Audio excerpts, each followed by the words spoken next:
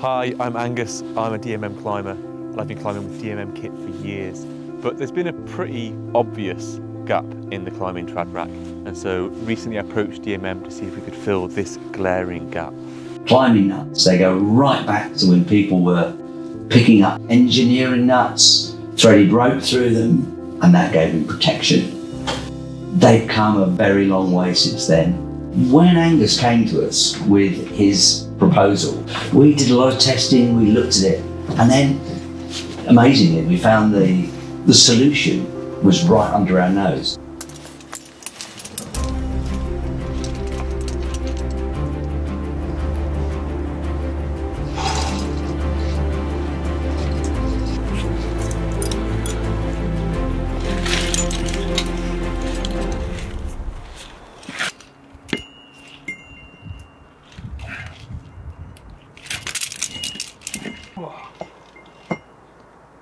Oh, bomber.